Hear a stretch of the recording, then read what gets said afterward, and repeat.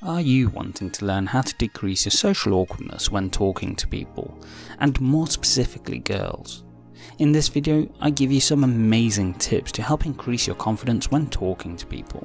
Social skills can be particularly daunting for many people as they aren't skills that are taught like other subjects. This means people lack the confidence and the skills to do it. So in this video, let's look at how to talk to people with confidence to reduce social awkwardness and improve communication skills. Number 1. Use visualization. Visualization can be an incredibly powerful way to develop confidence and help control emotion in a particular situation, including when you meet and speak to someone. Many, if not all, top athletes and performers use visualization as a way to perform at peak levels, such as boxers who do shadow boxing before facing an opponent. The reason is that visualization helps motivation towards doing something you may find intimidating, as essentially the brain doesn't distinguish reality from thoughts. Meaning if you visualize talking to someone, you've already sent signals to the brain of feeling confident with that person. I've used this myself, as when I was first going out to meet clients to offer consultancy, I would use visualization techniques to try and reduce nerves, which worked phenomenally well. Number 2. Change your physiology. Here's a great hack for anyone wanting an instant boost of confidence. Change your physical posture to feel more confident, as this can have an immense effect on the brain. For example, let's say you feel a little nervous when meeting someone. Little things like keeping a good, straight posture, having your chin up, and leaning back a little to have a more relaxed posture goes a huge way. The reason is, by changing your posture physically sends signals to the brain that you feel confident and good, so your brain reacts accordingly, such as reducing cortisol levels. As a result, your positional change results in you feeling better in that moment in time, and amazingly, it's not just limited to using it when speaking to a girl. Number 3. Make eye contact. Probably one of the biggest ways to convey confidence, or a lack of it, is to make regular eye contact with the person you're speaking to.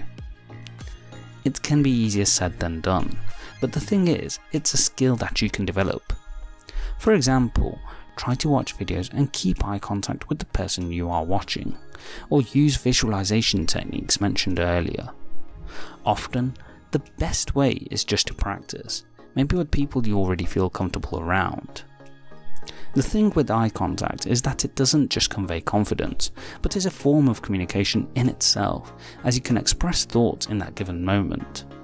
And it shows you're attentive in the conversation, which is vital when building a relationship with someone and showing them you're engaged in the conversation. Number 4. Use small talk. People seem to think small talk is bad conversation, as it's fairly mundane and meaningless when trying to build a relationship and rapport with another person, right? No.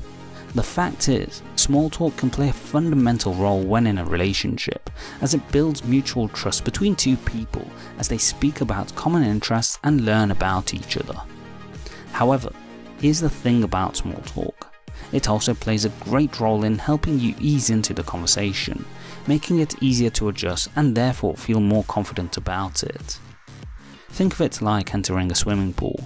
Jumping straight in can be quite a shock to the system, but if you first take steps to adjust, such as splashing a little water on your body, it becomes much easier and more comfortable.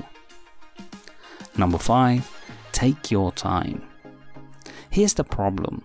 Most of us speak too fast, and when you're nervous, we have a natural tendency to speak even faster, not giving ourselves time for thought.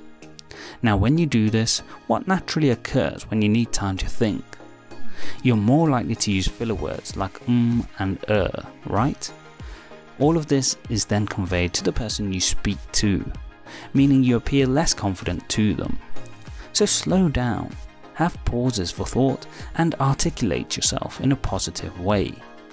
Doing this, in addition to the other tips mentioned, will help you appear significantly more confident and less awkward during communication.